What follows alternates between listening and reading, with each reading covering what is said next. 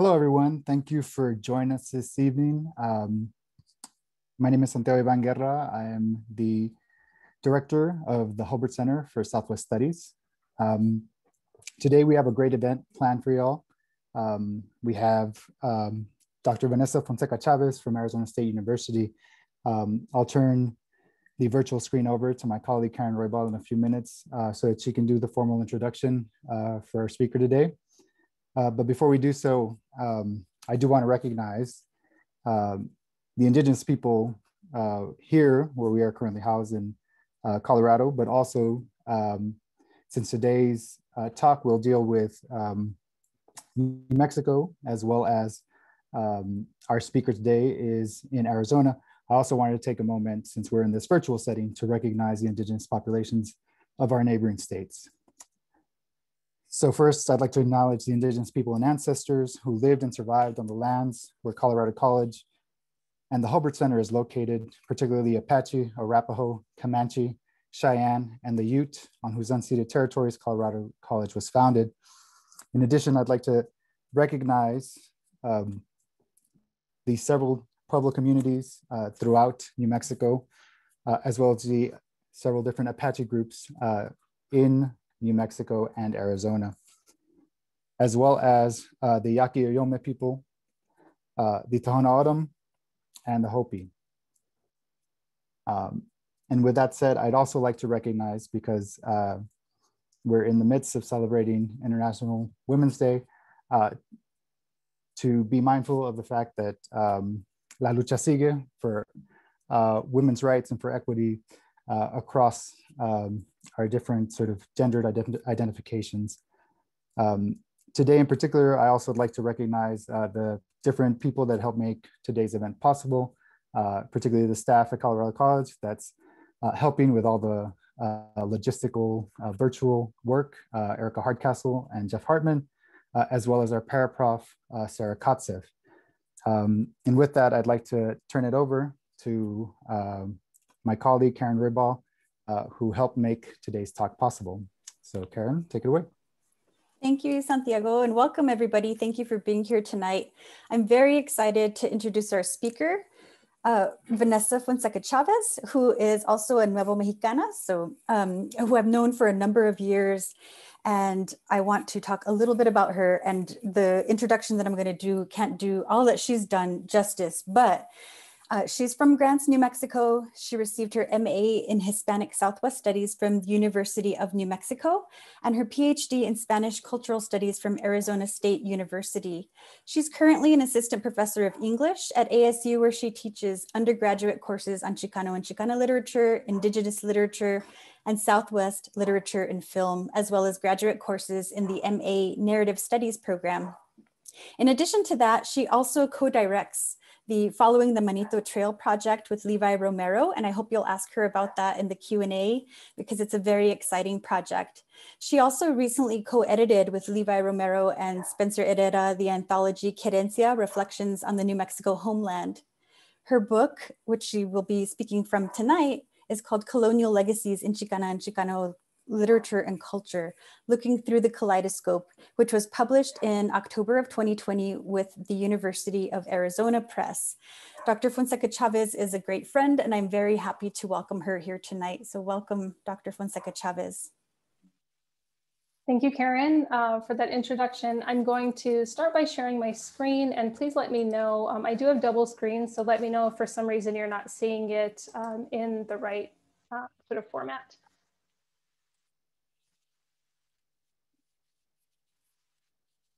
And just to verify that everyone is seeing it, it's not in presentation mode yet, but I want to make sure it's on the right screen. Looks good, Vanessa. Okay. And are you seeing the timed section or the full PowerPoint?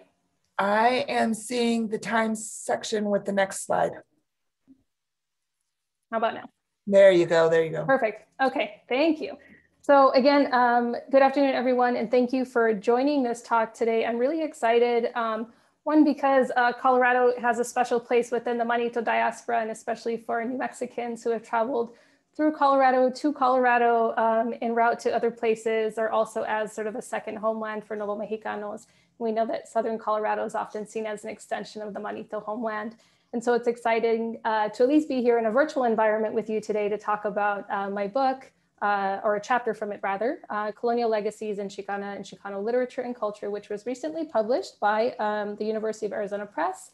And fun news, if anyone is interested in purchasing a copy, the press is having a spring sale right now. So all books through the University of Arizona Press are 40% off through March 15th. So that's certainly not a bad deal at all. So again, thank you to the Hulbert Center for Southwest Studies at Colorado College for hosting this virtual talk today.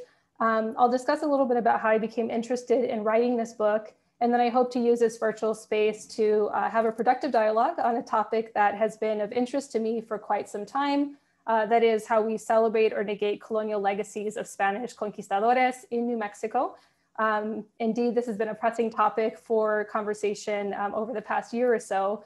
But what some of you may not know, and what my book discusses, is that this conversation has a long history in New Mexico, dating back to at least the 16th century, before New Mexico was ever a territory or state.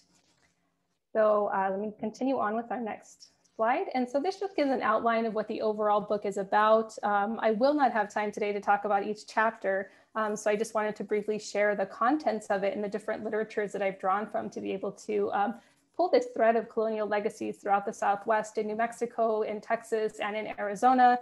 But the focus on my talk today is going to be on that first chapter, The Sins of Our Fathers, but I'll draw from some of these other chapters in some instances to give you sort of a broader context.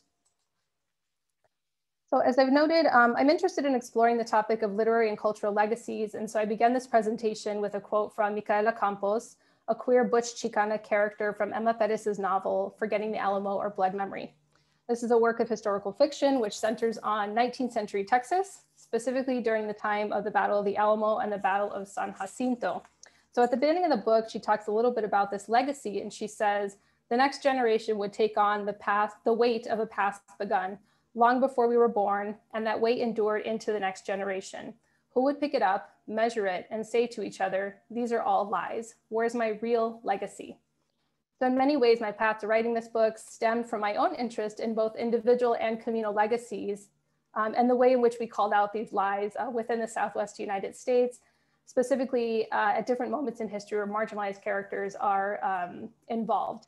So when Micaela's character looked to the 19th century Texas borderlands, I looked to Northwestern New Mexico, to Kansas, to California, and to Mexico to learn more about my own family history and stories in an effort to better understand and to articulate what I came to see as a really complicated legacy. There's not really easy answers to the question of what one's real legacy is, but I think the tensions that arise as a result of assembling these pieces of these searches is what I had hoped to untangle within my book.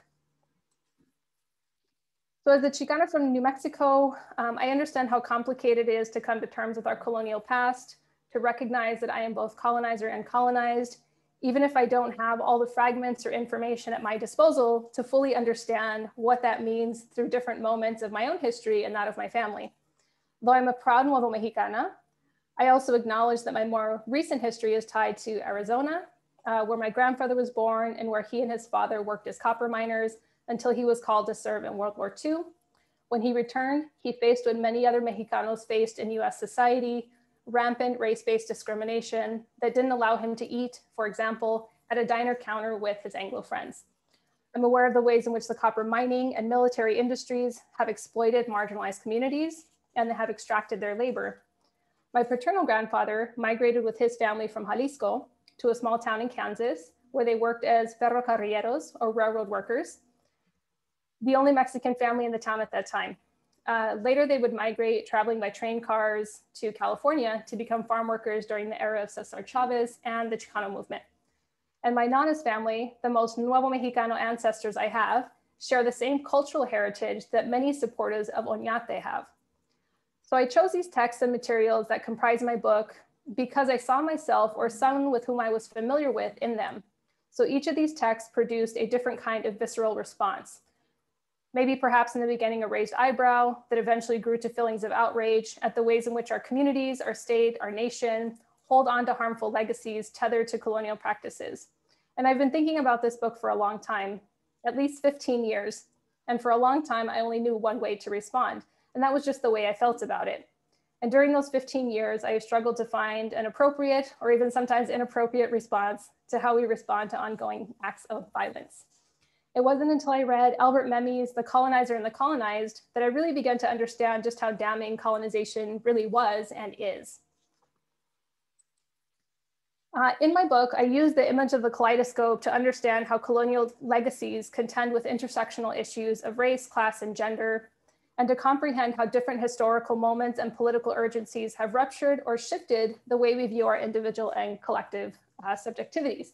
And so to do the research for this, I felt it necessary to go out and buy a kaleidoscope and play with it a little bit and think about the different sort of configurations that might come to be as a result of us turning it forward, turning it backwards, sort of shaking it up. And I imagine this in my book to sort of be the world that we possess, right? This sort of whole world view, marginalized characters, dominant figures, whatnot, and the way that we move through time by centering particular ideologies while also silencing or not paying attention to necessarily sort of peripheral figures within this kaleidoscope. So I think that when we look at this image, for example, we're immediately drawn to that center image. And if we just adjust a little bit, we start thinking about how important it is that all these pieces take part in this configuration. We can't have this configuration without the pieces that are in the far left corner, the far right corner, et cetera. So we need all these different ideologies and perspectives to be able to understand the world in which we live. But sometimes we tend to gloss over those peripheral spaces and only focus on those sort of centered or dominant images. So Emma Pettis, a Chicana historian and novelist, uses the image of the kaleidoscope to refer to fragmented pieces of colonial identities that are produced by a myriad forms of violence. She notes that a decolonial imaginary is possible, quote, when kaleidoscopic identities are burst open and where the colonial self and the colonized other become elements of multiple mobile categoric identities. So while the legacies of Chicana literature and culture simultaneously inform and challenge colonial constructs, the kaleidoscope makes visible the rupturing of these fragments again and again via political and social urgencies. These colonial constructs represent a type of durability within Chicana and Chicano literature and culture that sometimes we are moved to disrupt and rupture. My book builds on this idea precisely because it's imperative to acknowledge layered colonial legacies and to understand how colonial thinking impacts categories such as race, gender, and class within this kaleidoscope. So I want to jump now into chapter 1 of my book, which I've titled The Sins of Our Fathers, which will be the conversation that we will be having today. So one of the first events I attended at Arizona State University as a doctoral student was a film screening for John J. Valadez and Cristina Ibarra's documentary, The Last Conquistador, which centers on this controversy surrounding the placement of the equestrian, AKA Juan de Oñate, statue at the El Paso International Airport. As Karen mentioned earlier, I was born in Grants, New Mexico, but I did live in Pojoaque for a number of years. And so I heard about Oñate controversies my entire life. I wasn't sure how I felt about them, but they were certainly part of my environment when I was growing up.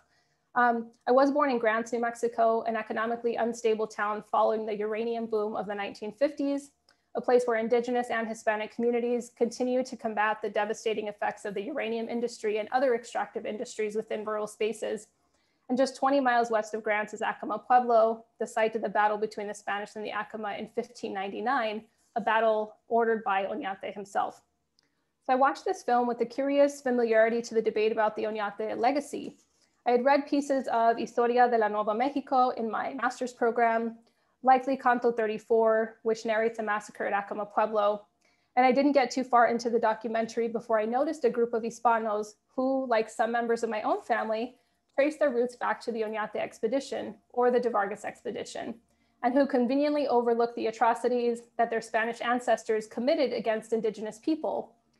And they continue to use a kind of colonial rhetoric that their forefathers used so many centuries ago. This kind of rhetoric was used in other areas of my book, and I'm thinking here about Cleofas Jaramillo's autobiography, Romance of a Little Village Girl, where she uses a Spanish ballad to frame her family history within the larger trajectory of Spanish male conquest. In the film, The Last Conquistador, Conchita Lucero marks this history as a, quote, legacy to be extremely proud of. So viewing this film outside of New Mexico as a Nuevo Mexicana was really weird. I certainly could empathize with Conchita's logic in not being able to learn about her own history growing up, but I found it really difficult to reconcile the words and actions that followed. In the film, the Hispanic Culture Preservation League is a staunch supporter of the equestrian statue, and they see it as a way to honor a man who they credit for ushering Spanish culture into this part of the New World. Lucero's commentary about the unveiling of history in relation to the statue is complicated. Oñate has occupied similar spaces in the past through pageantry and statues placed prior to 2007, so before this statue was placed in El Paso. So it's not the first or second unveiling of history, and a curious viewer of the film may wonder how many unveilings are necessary to render a history visible. Or perhaps one might think about alternative ways to promote history if the number of statues and cultural productions does not yet seem effective. Cultural celebrations in the form of statues, bodies of literature, and embodied performances expose deep socio-political and historical wounds concerning the perceived benefits of colonization. And they are epicenters of debate in a state like New Mexico, which is home to multiple heritages and cultural backgrounds. In Sarah Bronwyn Horton's 2002 study of La Jornada statue placed near the Albuquerque Museum, the one that was recently removed, one of the two that was recently removed, she states, and I quote, "All in all, ceremonies seem to suggest not merely a reencuentro or re-encounter of Spaniards and Hispanos, but a return, a reinvigoration of Spanishness that aimed to collapse the gap between conquistador past and a less glorious present." So I began this chapter 1 of my book titled The Sins of Our Fathers by commenting on the 2018 Española City Council decision to no longer support the Española fiestas, and the later decisions in the Santa Fe fiestas to abolish the entrada. These two fiestas are key stakeholders in celebrating the colonial legacies of Oñate and de Vargas, whom many New Mexicans view as pivotal to their cultural heritage via performative memory and ancestry. Spanish colonial legacies in New Mexico often are tied to 16th and 17th century colonizers.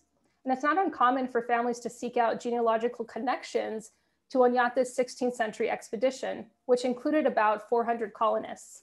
While Fray Angelico Chavez states that fewer than 40 of the colonists who arrived with Oñate permanently settled in New Mexico, many Nuevo Mexicanos laud Oñate as the founding father of New Mexico and count themselves among the descendants of New Mexico's original families.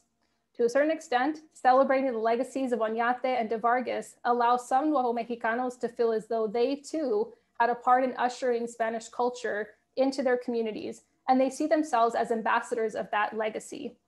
For Juan de Oñate, often referred to as the last conquistador, it was pivotal to uphold the legacy established by his father. So we can start to see this thread here.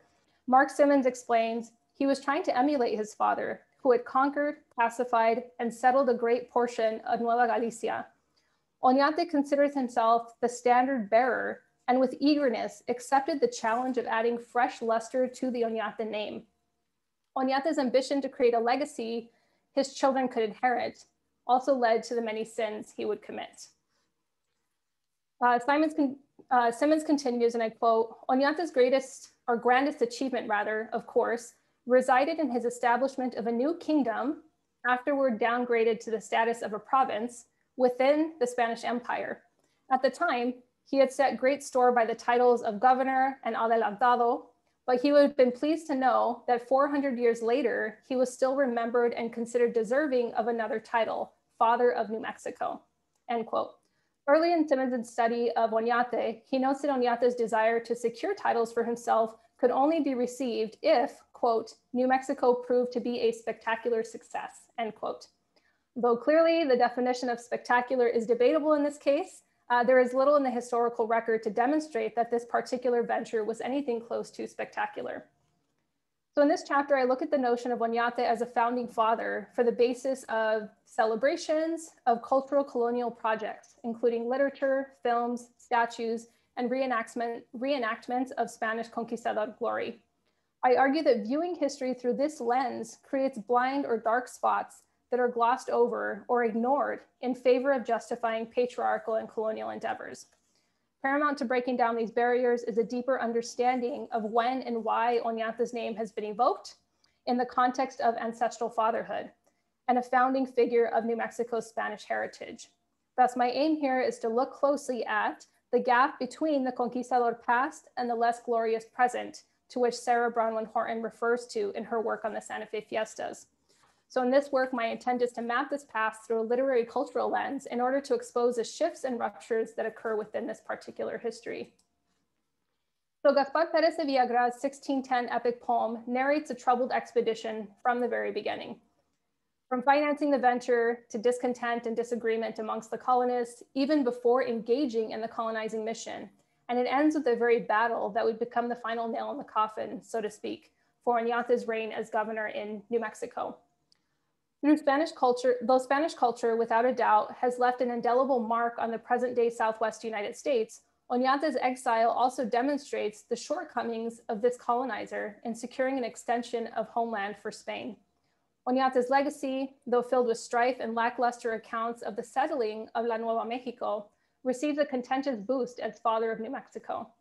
That 1610 marks the publication of Villagra's epic poem in Alcalá de Henares, Spain, and the exile of Oñate in the same year, his son Cristobal followed him, provides an interesting juxtaposition of legitimizing colonial ventures while simultaneously losing desired power associated with the perceived benefits of colonization.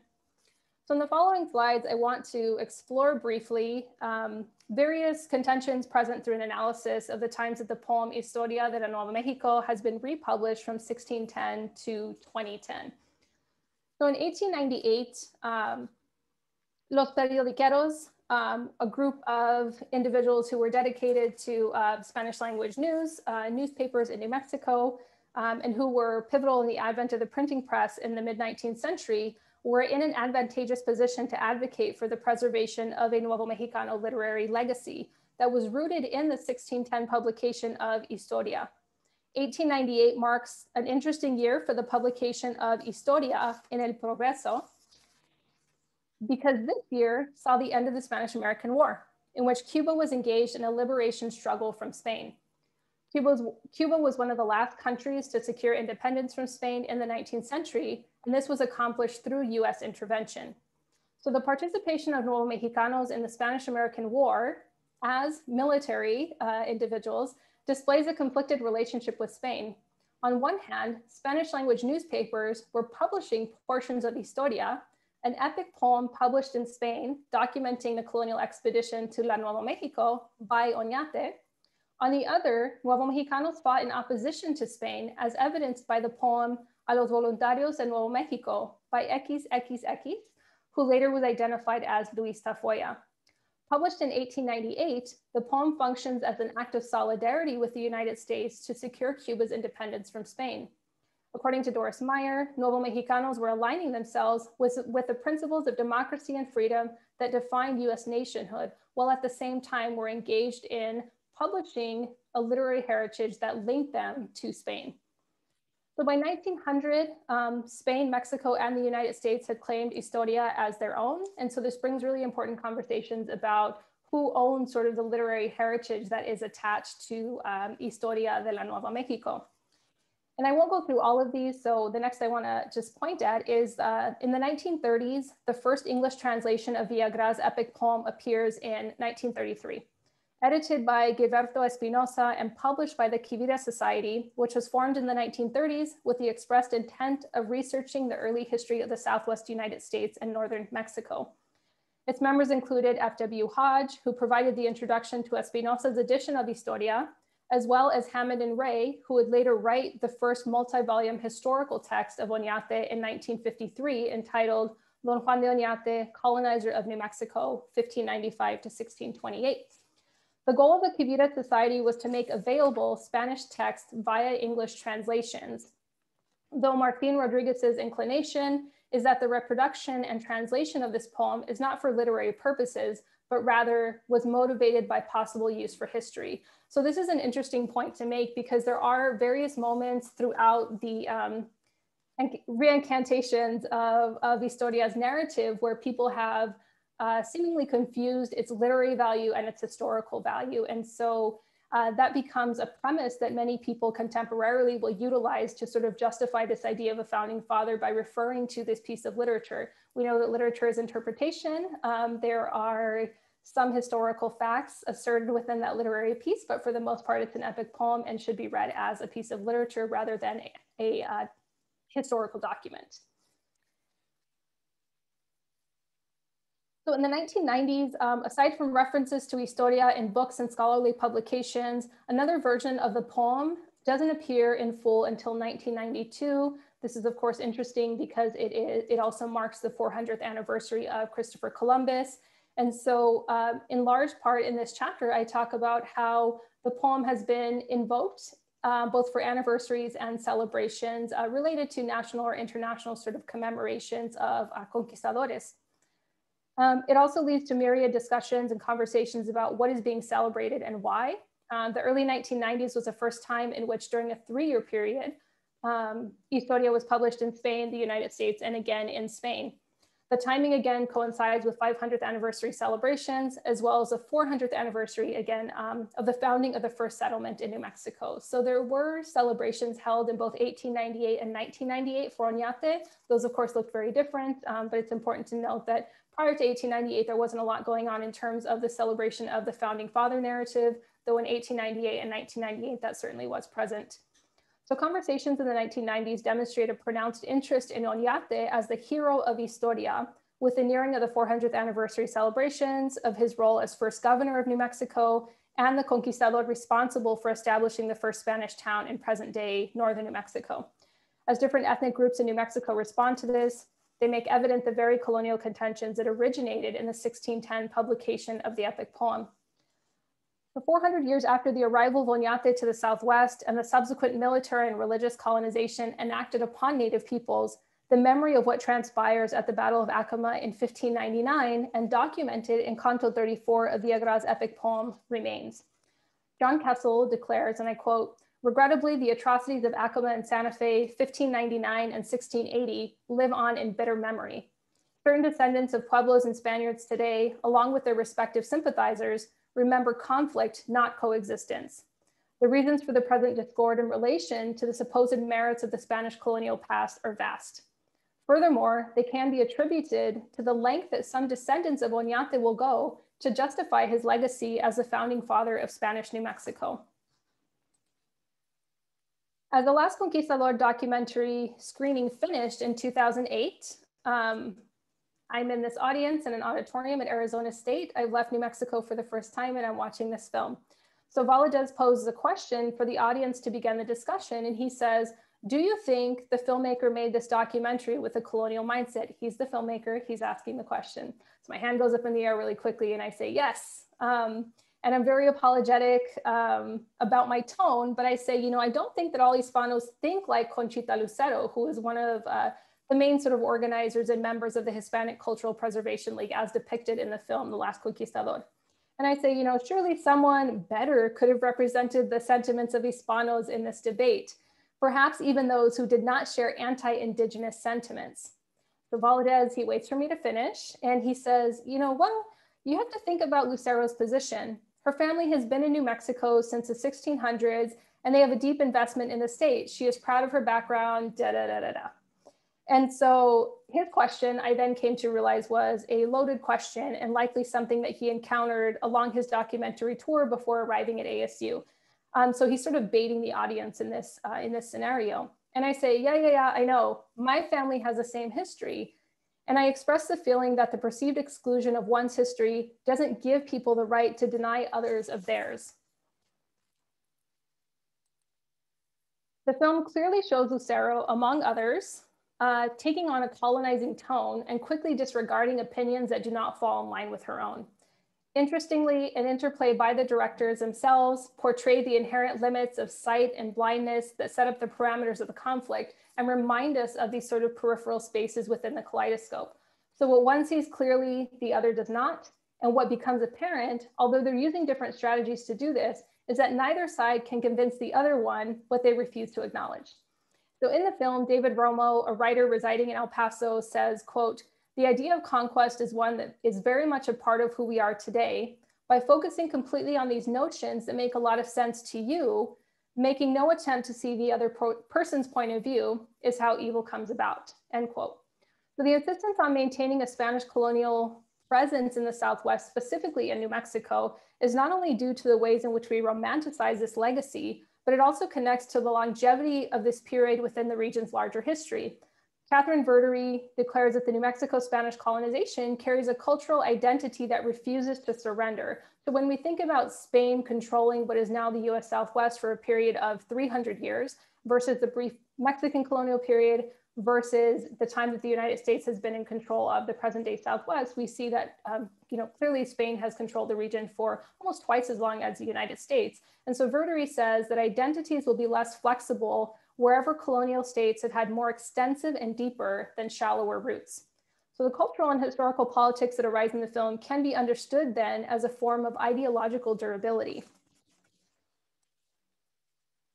Valadez and Ibarra, the two filmmakers, thread the story of Hauser, the sculptor, throughout the documentary in ways that propose a really problematic path to reconciliation. As the film begins, the sculptor comments, and I quote, "I share the same vision for my work as I would imagine Oñate had for his venture to New Mexico." It makes me cringe every time I read it. So by paralleling Oñate's experience to his own, Hauser is setting up a relatable narrative that foreshadows this sort of destruction and a lack of consciousness resulting from damaging colonial ideological thought. The film did not explicitly state the extent to which Hauser was educated about Oñate before he began to work on the statue, though in conversations I've had with Valadez, he admits that Hauser did, in fact, know more than he led the viewer to believe. Nevertheless, the ideological implications of the statue as a permanent fixture are well defined. While people disagree with the statue at first, Hauser is sure they will grow to appreciate it. Of course, this has since proven false. For those afflicted by the colonial underpinnings of the many statues that claim space in New Mexico and the Southwest related to Oñate, the film makes it clear that appreciation is not a common sentiment. As the documentary presents, after years and years of debate about the statue, Hauser supposedly educates himself, recognizing that he's participating in colonial oppression. And he asks for forgiveness in the film by saying, quote, "There was a certain blindness in the society of that time, and that blindness is still with us today. I had neglected the depth of injury that had been done to the Native American people, and that point, it's too late to rectify. It's a suffering for me too, to have to carry this, because it's not what I intended for people to get out of my work, and something I should have been able to anticipate, and I didn't, and I'm sorry," end quote.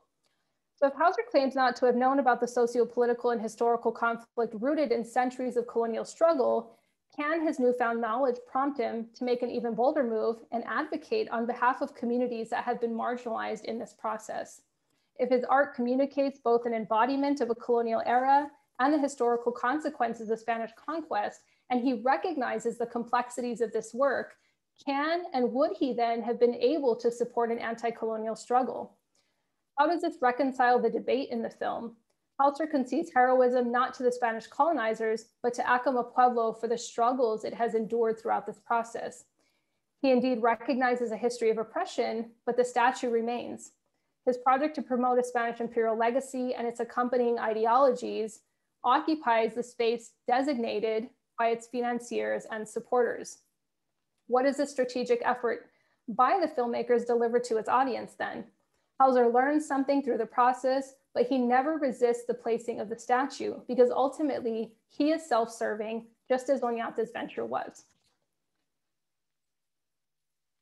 Another interesting element to the storyline, and one that brings us back to the conversations about the linkage between Spanish colonizers and founding fathers, the title of this talk, is Hauser's father, Even Hauser. Even was the assistant sculptor to Gutzon Borglum at Mount Rushmore, a position envied by John Hauser.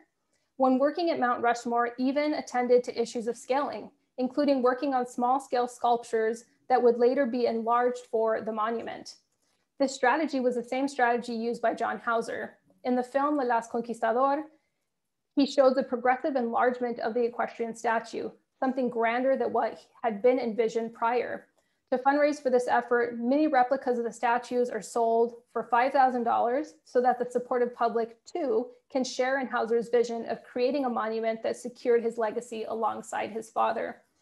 John S. Hauser's son, Ethan, also participated with his father in the creation of the equestrian statue that sits at the El Paso International Airport.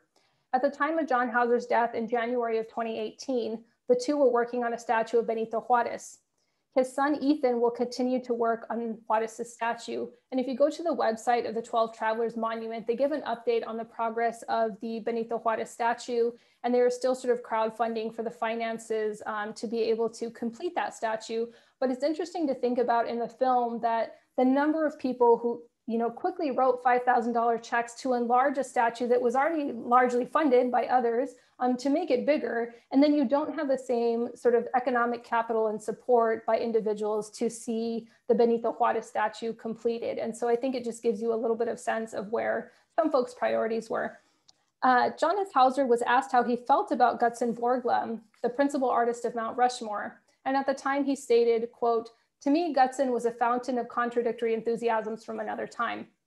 His notorious membership in the Klan was unfortunate, but may have been an ill-considered and naive political misstep to secure political backing for his carving ambitions at Stone Mountain, Georgia. I don't know, but it is. It's puzzling to reconcile that history," end quote. Like all of us, Gutzon Borglum was not immune to prejudice or foible, he continues, but we admire him for his artistic accomplishments and respect him for the artist that he was, end quote. Hauser appears to have disagreed with Gutzon's political leanings, but he understands how one might make bad decisions for the sake of moving projects.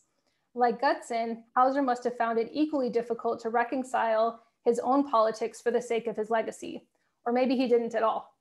His arguments for appreciating and admiring the artist parallel the narrative presented in the film, and to some degree, the view of Oñate as someone who had to move a political agenda forward to reach a desirable end. And that end to many matters more than the process. A quick look at John Hauser's website confirms a visual rhetoric that places the statue of Oñate as one of his biggest achievements.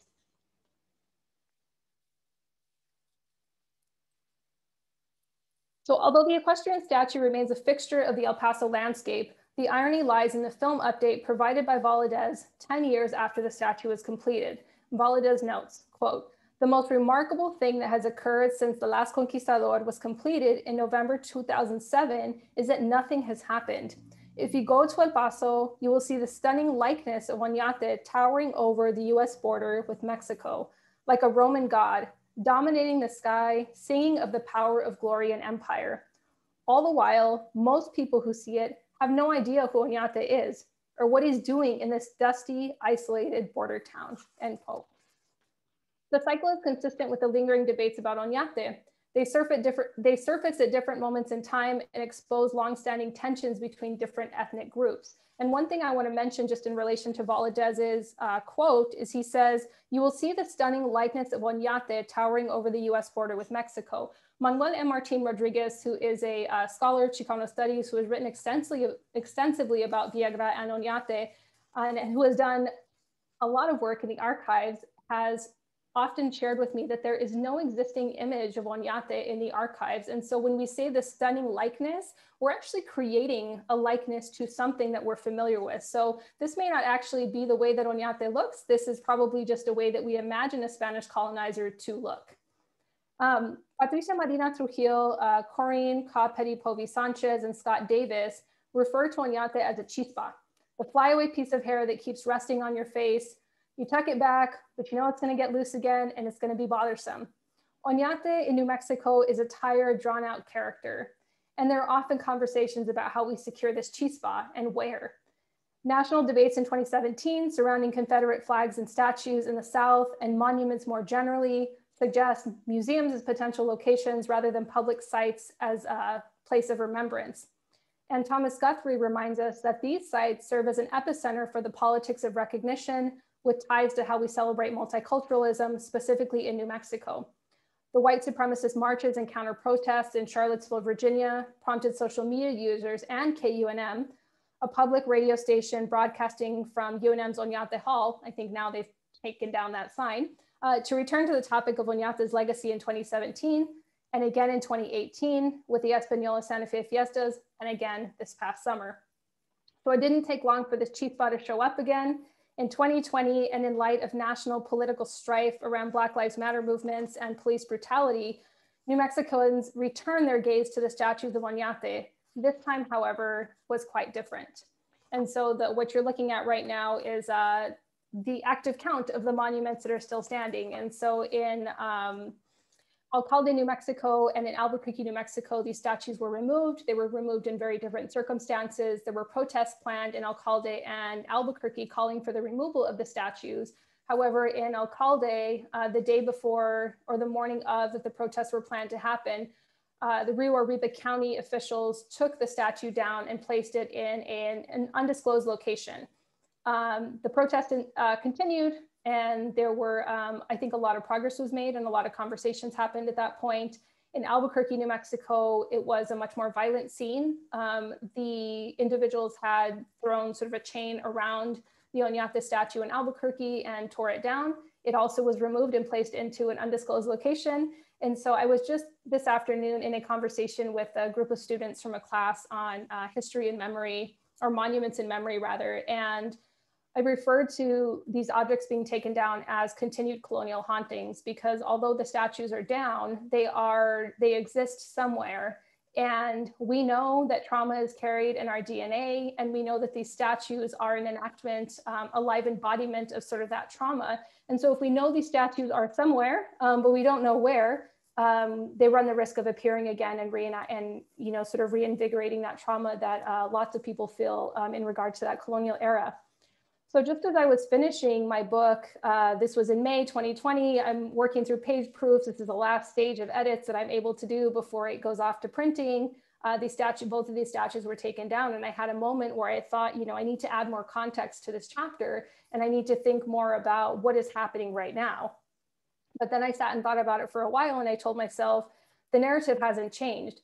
People have been grasping and grabbing onto this idea of founding fathers and this narrative since 1898. And we continue to revive these tensions. So this particular moment, although it felt different and maybe better in some ways because the statues actually came down, there were various conversations had in Albuquerque about what to do with those statues. And I think right now the city of Albuquerque has not released a statement on what they plan to do with them, but there were multiple conversations that lasted over a period of months about how community members felt about it. The Albuquerque Journal sent out a poll to see what people thought about it. People as far as northwestern New Mexico said the statue should stay. And so again, people still continue to have feelings about this. And of course, I wasn't in New Mexico at the time. So what Esteban Rael Galvez and I did was we compiled a bibliography, which you can find on medium.com. And we sort of created the narrative in that if people want to know more about this, this starts with reading more about our history and really understanding and not conflating history and literature in our path to understanding who Oñate is and what he did. The latest events surrounding Oñate statues and colonial legacies show that communities, specifically indigenous communities and those who labor in decolonial politics, are not easily silenced, but really they never were. So we know that the colonial system is unstable. We know that it rests upon the belief that people will know their place and act accordingly. But we've also seen throughout history from the very beginnings of Spanish colonization that indigenous people were resisting in different ways. And so even before these statues came down, for example, people were throwing red paint on them. They were on social media. They were being loud about their opposition. And I think all of that really matters too. Resistance to claiming spaces via statues, pageantry, or other modes of colonial oppression, it's an important move for future generations. And this resistance is instructive because, as we have seen, justice, especially regarding Oñate, cannot wait any longer. A more nuanced understanding of Oñate's historical narrative and the legacies it celebrates may suggest opportunities for reconciliation and healing rather than glorification. And we need to recognize that this is bigger than the removal of statues and monuments. So although these continue to be colonial hauntings, just because the statues are put away does not mean that people aren't feeling sort of the daily effects of the colonial impositions. We need to think more about how to undo and remove colonial violence and systemic oppression through decolonial politics. We have to reaffirm commitments to each other, remember that we are neighbors, and to do that rather than to celebrate a man who continues to be celebrated despite the literary and historical evidence that argues against his legacy. We must see past our own complicity and consider these different fragmented pieces of ourselves as an integral part of who we are. There are questions that we need to continue asking in this regard. And I know we're sort of running out of time here, but I want to end this chapter or this conversation with a poem by Chicano poet Adan Baca. And so at the beginning of the presentation, I mentioned that many Chicanos battle with their colonized and colonizer identity.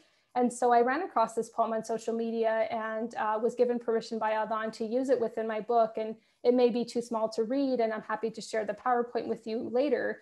But what I wanted to point out here at the very beginning is that you know, he's struggling with this idea of the historical narrative and having, you know, being both Indigenous and Chicano and trying to figure out what is his place in this conversation. And at the very end, he says, Akama, Aku, I ask forgiveness for the sins of my fathers. And so I really think that he contemplates this path of reconciliation and he offers healing and open doors to Akama. This particular path that asks Akama to forgive him for the sins of his fathers, for those who came before him and who over time did not offer the same tears and handshakes, is a necessary path that can lead to decolonial liberation for all those who have endured colonial violence in New Mexico and those who continue to celebrate this notion of founding fathers. Our task then is to look critically at the sins of these fathers, at the actions over time that have brought to light painful colonial legacies, and to reject these prisms of the kaleidoscope that effectively decenter or marginalize others. Celebrating a conquistador past indeed moves us to a less glorious present. Let's find a different path. And I'll end there.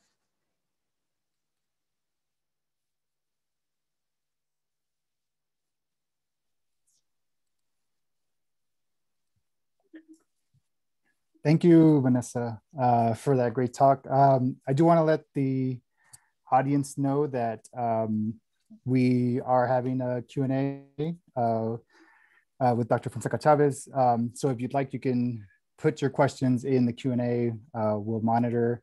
We'll start off with some questions ourselves, myself and Karen, and then any questions that come through, we will, you know, sort of move them through the cipher and get some conversation going. So, so please do, if anything came up for you, just put your questions in the Q&A link here. Vanessa, I like this sort of recurring discussion of how we can think about colonizer and colonized, and I think Chicano subjectivity is one of these areas where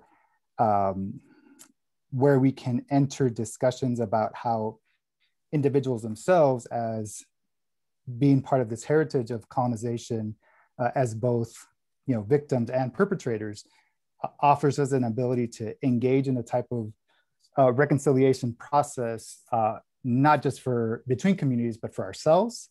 And I think the kaleidoscope imagery kind of reminded me of the work of my grad school advisor, Dr. Marta Menchaca, who in her work adds a little sort of issue to the mix around Oñate. And I wonder if even in centering Oñate, we miss some of his story and potentially how he himself is also a product of the same colonial legacy that we're saying he sort of is unpacking, right? So, you know, some of the historical evidence that Marta Menchaca has been able to uncover sort of puts into question whether Oñate is actually a Spanish individual by birth, right? That somehow he's a criollo trying to, or a mestizo trying to assume the identity of a criollo.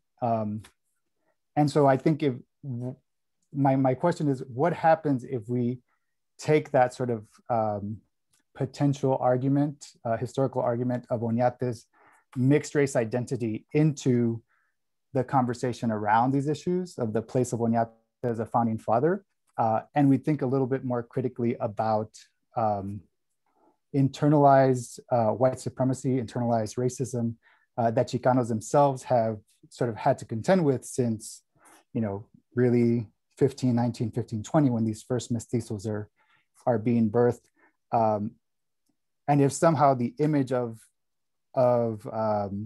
Oñate as Spanish is something that we've created for ourselves, not just the way you talked about that, that these sculptors are creating the image of Oñate, but even for himself, how he and those in his legacy have tried to create themselves as Spanish to sort of negate or erase this mixed race ancestry somehow.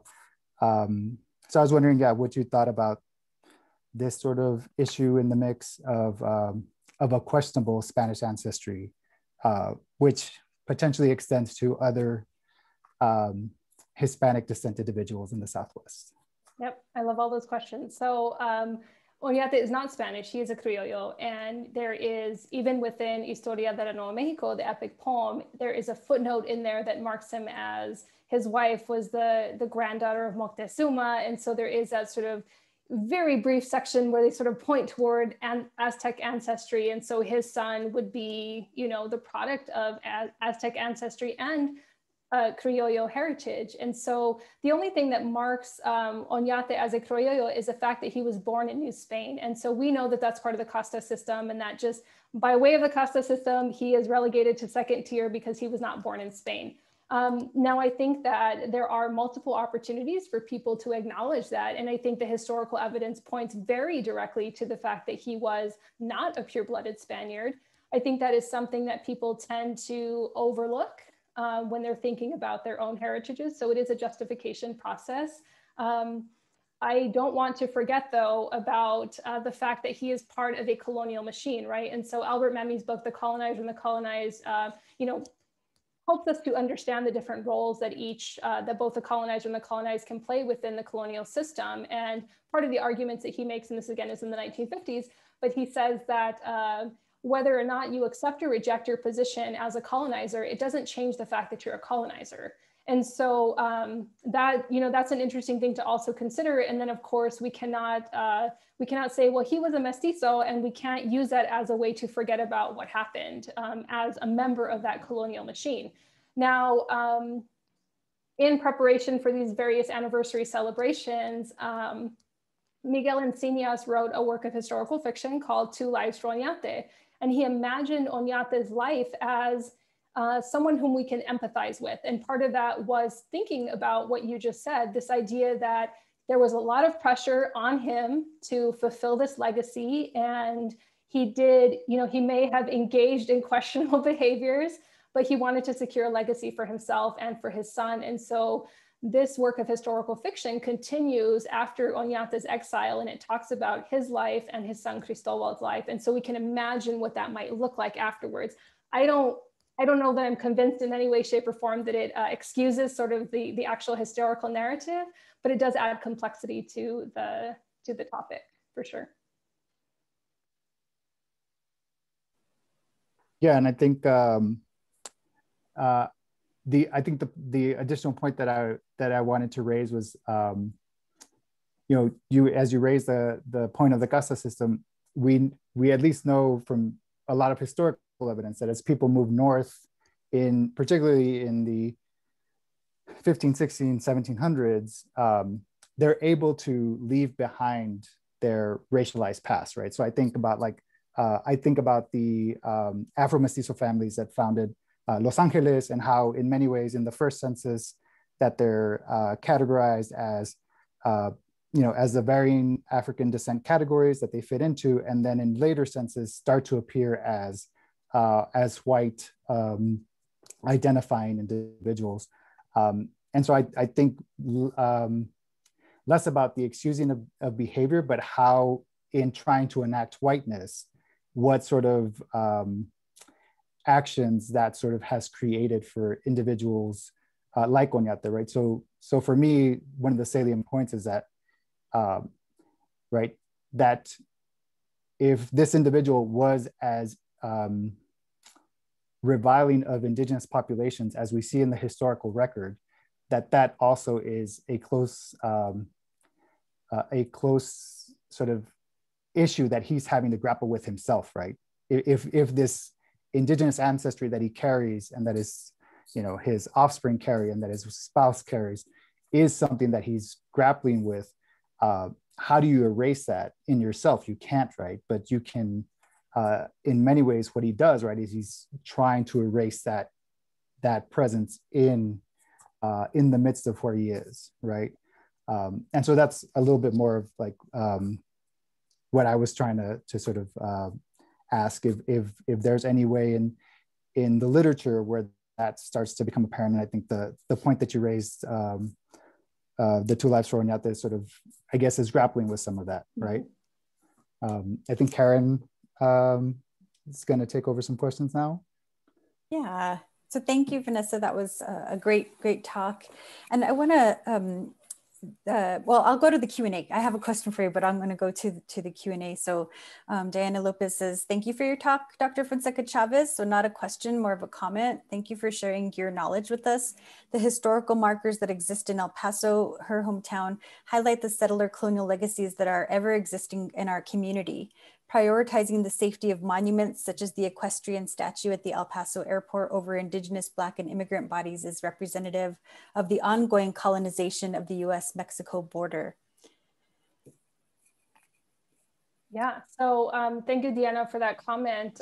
There is a book that came out last year. I can't remember the author's names right now, but it's about Oñate as a West Texas icon.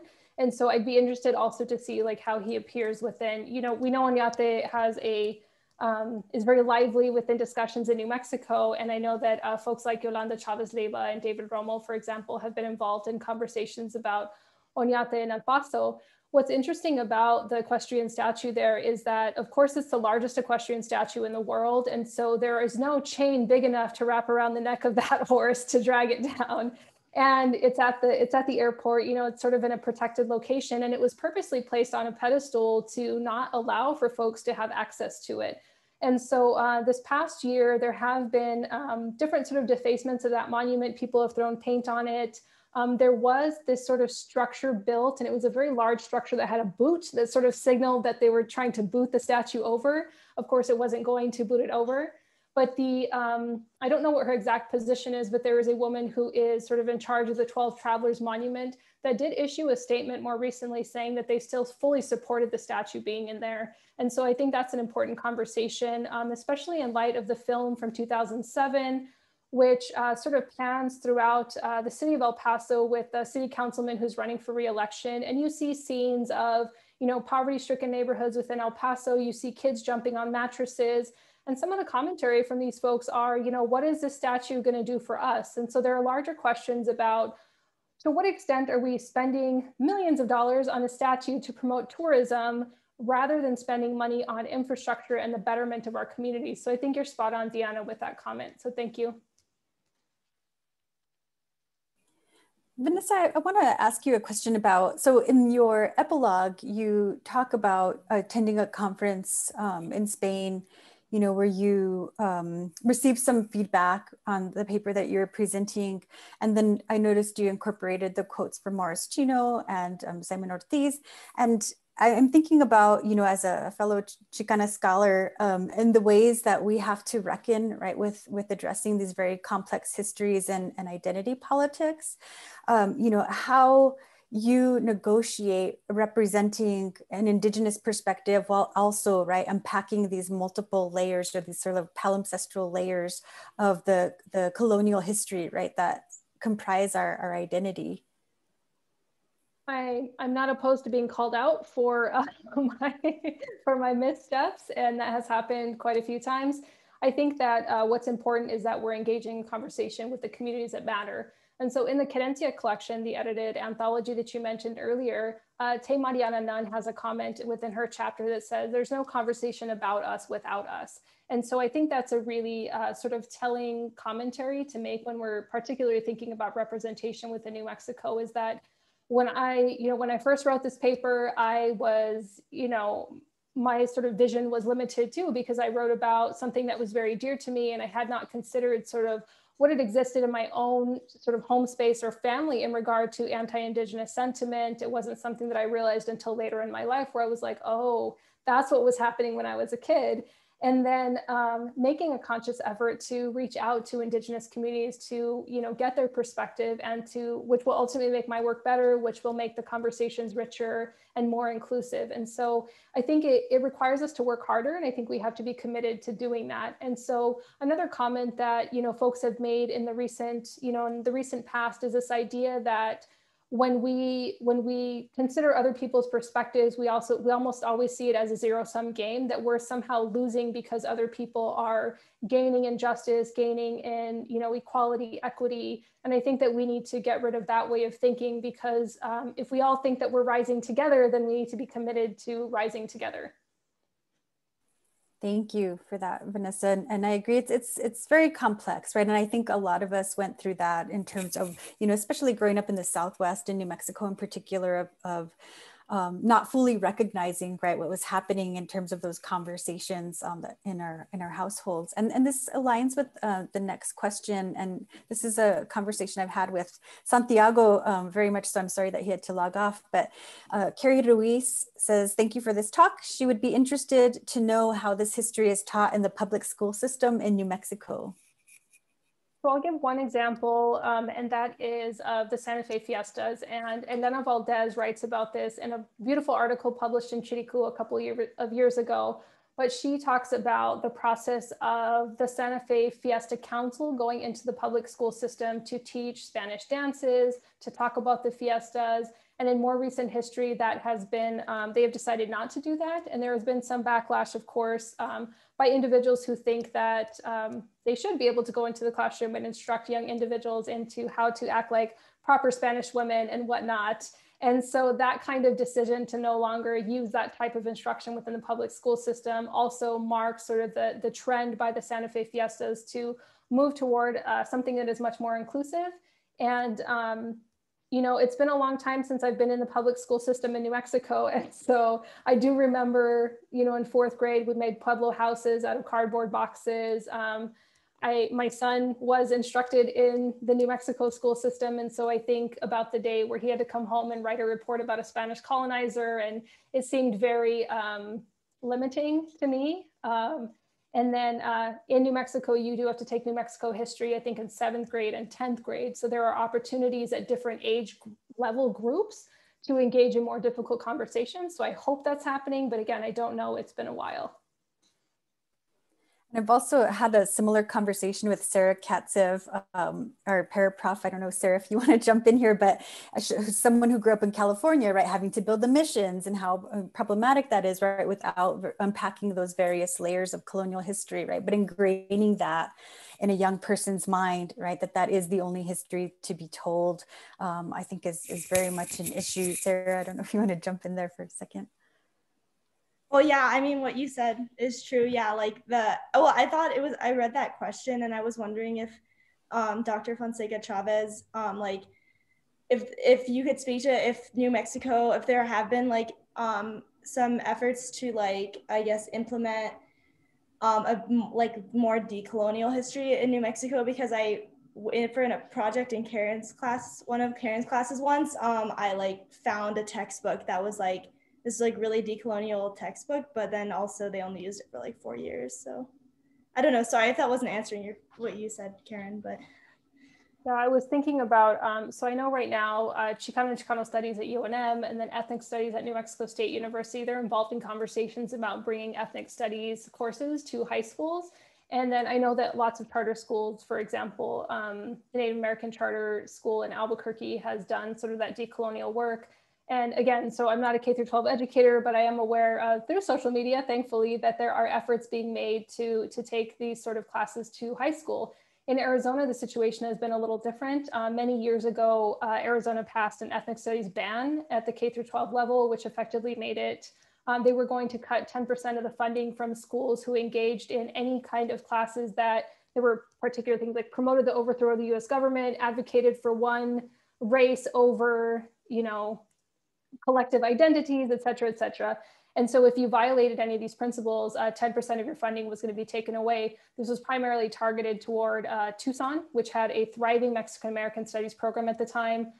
In 2016, that ethnic studies bill, which was later deemed unconstitutional, they attempted to pass it at the community college and university level. And that was when I first started at ASU. And so I was like, oh my gosh, am I going to lose my job tomorrow because an ethnic studies ban is going to be implemented? And part of that was a result of 2 different instances. One, which was a privilege walk that was an event that took place at the University of Arizona. And the second was a class by an ASU professor titled The Problems with Whiteness. And so legislators in Arizona cited those 2 examples as reasons why ethnic studies should not exist. And so they wanted to implement that ethnic studies ban within the classrooms, but also for any student organizations who promoted any kind of ideas of social justice. Now we've come a long way since 2016, as we have seen, and I think that we are much more committed than we were, certainly at that point, to ideas of diversity, equity, and social justice. And so I hope that that won't be a conversation in the future. But again, we have to learn from these moments of the past, and we have to continually think about different types of decolonial strategies to be able to combat these erasures. Definitely. I want to turn to a question that's in the Q&A session from Naomi, who says, thank you for sharing this portion of your book, Dr. Fonseca-Chávez. Her question for you is about the notion of founding fathers and the tendency of history telling in the US to look for white European heroes to look to recount the creation of this nation. And what would it look like to change that cosmovision or the ways that we reframe creation, foundation of this nation? And then finally, have you come across any textual or archival work in that vein?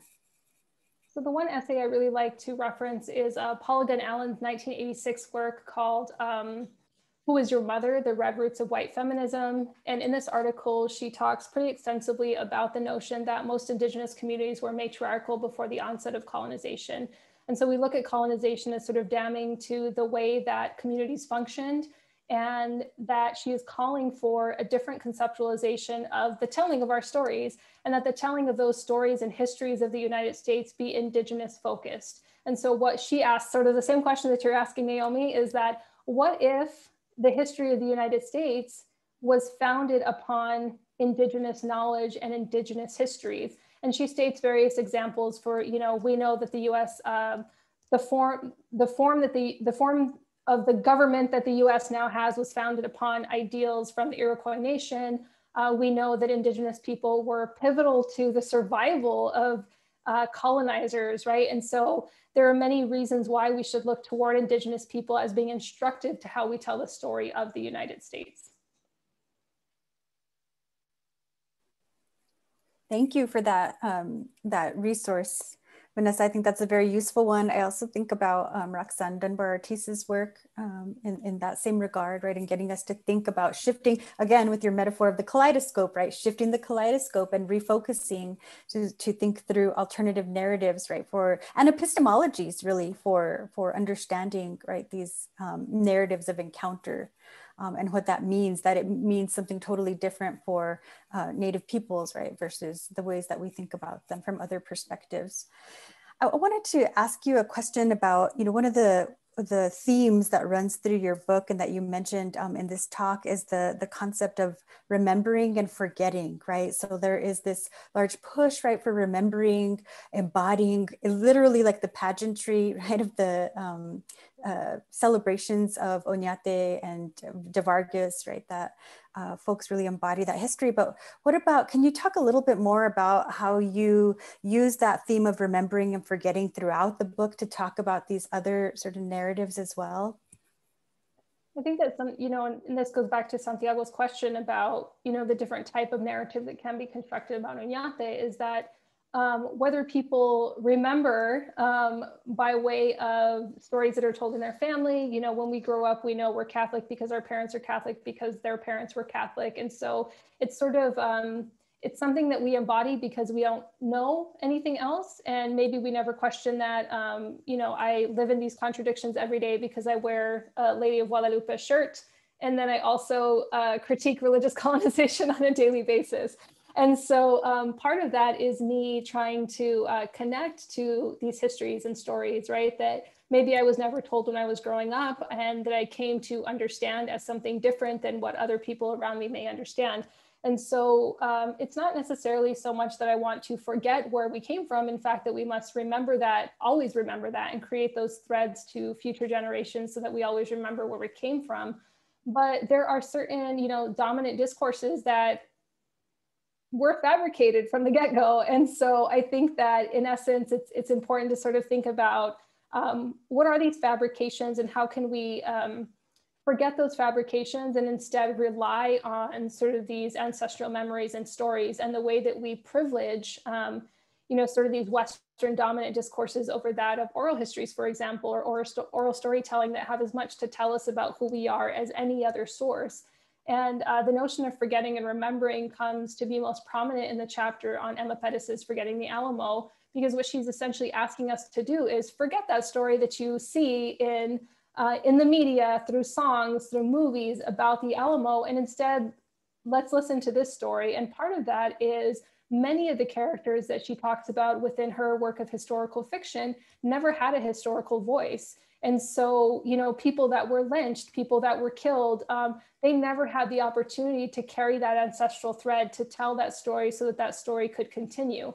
So how do we do this? We do this through literary creation, of course, in the sense of Emma Pettis's novel, but because it's a work of historical fiction, it is thoroughly researched so that much of the context is accurate, but she is giving voice to people who were denied voice through that historical narrative. And so I think that really it's sort of a question of how do we remember what happened, or how do we recall what happened? How do we come to know what has happened to be able to forge a different sort of narrative of where we were and where we're going? And I appreciate this conversation. It was one that we started in the class when you visited with my students on Monday. So I think it's important for us to remember, right, especially for those of us who do archival research, in terms of the ways in which I think in many ways in your book, you've had to read between the lines, right, for many of these histories to piece together, right, through this idea of the kaleidoscope, to piece together a narrative in which, right, you're acknowledging these multiple histories at play at the same time, right? Sort of situating yourself as a subject, right? Impacted by these histories personally and professionally, right? As you're sort of navigating these ideas, right? And these concepts together. So I appreciate that about your book a whole lot. I also appreciate the fact that you're drawing attention to Arizona, which I feel like in the historical record doesn't get enough attention. So can you share a little bit about that chapter? Yeah, so it is a very undocumented region, and partly because Arizona and New Mexico have a shared territorial history. So when we're talking about New Mexico during the territorial period, or New Mexico pre-1848, we're really talking about a larger region that, you know, included parts of Arizona.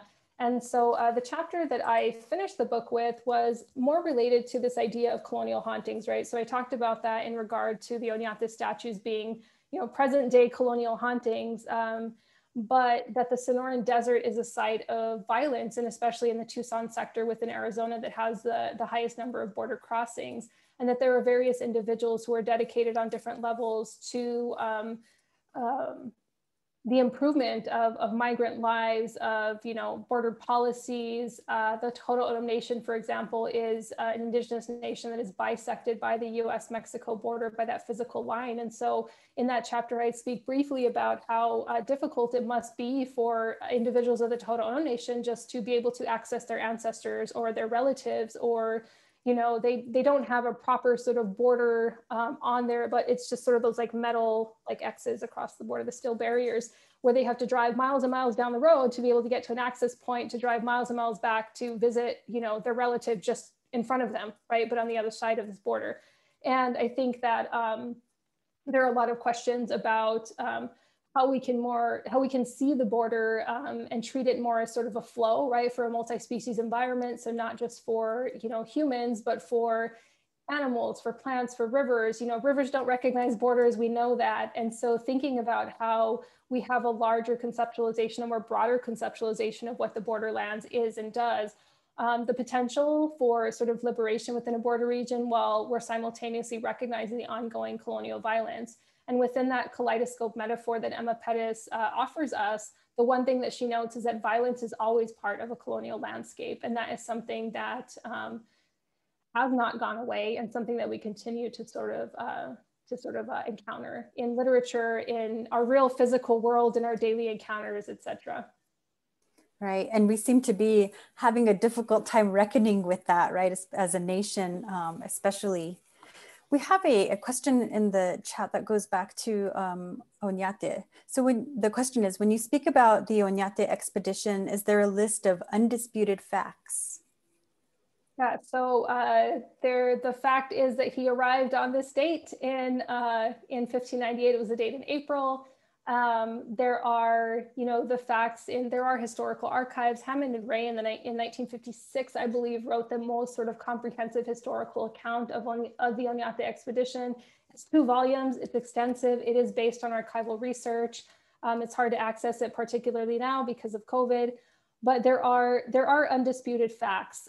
There are things that appear to be undisputed facts that people don't seem to agree on. And one of those things is that after the Battle of Acoma, that Oñate ordered for the right foot to be cut off of all men aged 18 and up. And that is one of those sort of disputed facts, because there are historians who will say that that did indeed happen. And then there were people who would say, well, that just doesn't make sense, because how would you force people into slavery without a foot? They couldn't do the thing that you're asking them to do. Well, of course they can, it's just made more difficult. And so there are a set of facts that people will continue to dispute. And I think that's what provides a lot of the sort of contentions that people are facing, is that people will say, well, I just don't believe that to be true, despite the fact that it is, in effect. And so, yes, there are facts. And then there are the stories we tell about those facts. I know that Dr. Roybal in her class, they've read Silencing the Past. And we're thinking about the multiple narratives that exist that maybe approximate a truth. But is truth really what we're looking for? And if we are indeed looking for truth, then there are numerous voices that we need to consult with, and we may never approximate that truth, because there are a lot of people who are not able to tell us at this point in time, right? We're filling in gaps, we're filling in silences. We are getting as close to we can based on the archives that we have. There are extensive archives about Oñate, so that is not to be questioned. And it would take a lifetime. There are scholars who have embarked on this journey, including Manuel M. Martin Rodriguez, who has at some points in his career has written articles that he has then come to redact, because he has found new information in the archives. And I think that's what's really fun about it, is uncovering new information and being able to present that. So indeed, there are undisputable facts, the date that something happened, etc. But I'm also thinking about Trujillo's book and the chapter specifically on Columbus, and how we believe that Columbus arrived on X date, but in fact, he really arrived the day before. And does that change things? Or, do the series of events as we understand them still stand? Thank you for that. And I want to say, I want to be conscious of the time, but I highly recommend everyone purchase this book. I read it from cover to cover. It's an excellent text that Dr. Fonseca-Chávez has put a lot of work into. It covers such a wide breadth, which is especially interesting to us in Southwest Studies. So we appreciate having you here tonight, Dr. Fonseca-Chávez. And I just want to conclude tonight by asking, what's next on your agenda for your research? Because we would love to have you back again. Yeah, so right now I just received a grant that I'm very excited about, but Dr. Roybal mentioned earlier that I'm the co-director of the Following the Manito Trail project, which, generally speaking, looks at the New Mexican Hispanic diaspora from the mid-1800s to the present. And we've been to Wyoming and done studies and documentaries and whatnot on the Manito diaspora within Wyoming. But right now I'm looking more specifically at the Arizona-New Mexico borderlands. And so Western New Mexico, Eastern Arizona. There are many Hispanic communities who migrated from central New Mexico in the late 1800s to Western New Mexico. Part of this was, questions of population. Central New Mexico was very populated at the time. There were special government incentives to move out west through the Homestead Act, for example. And a lot of these individuals engaged in sort of sheep herding and cattle ranching, and they built thriving communities in Western New Mexico. And over time, that sort of homeland extended into Eastern Arizona. So I've done a number of oral history interviews with folks in Concho and St. John's, Arizona, and I'm looking at sort of uncovering more thoroughly those stories and histories. Again, Dr. Roybal said Arizona is a very underdocumented region, and so I'm excited to engage in that work. And so for the next year, we have planned a series of community preservation workshops and storytelling sessions with those community members to hopefully get a better understanding of that particular group of Manitos from about, let's say the late 1800s through about 1960s, when they started to experience more migrations and shifts due to economic displacements. Thank you. Vanessa, before we log off tonight, would you mind sharing in the chat the Following the Manito Trail project so that folks can check it out on their own? And I want to thank Vanessa for being here tonight. This talk was wonderful. I highly recommend her book, as I mentioned, and be on the lookout. Check out the Manito Trail project. It includes a number of oral histories that I think you all will find very interesting, that really connects this idea of diaspora, right, in the Southwest. And so we see these patterns of migration, and again, points to the fact that Dr. Fonseca-Chávez raised, right, in terms of like the malleability of borders, but also like the blurring of borders, right, especially between New Mexico and surrounding areas in terms of that diaspora. So thank you, Dr. Fonseca-Chávez, for being with us tonight and for this wonderful talk. And thank you all for joining us tonight. Be on the lookout. Next block, we have Arlene Davila, who will be presenting on her new book. So be on the lookout for an announcement about that. And then we'll keep you updated with Dr. Fonseca's research. Thank you for joining us tonight. Have a good evening. Thank you, everyone.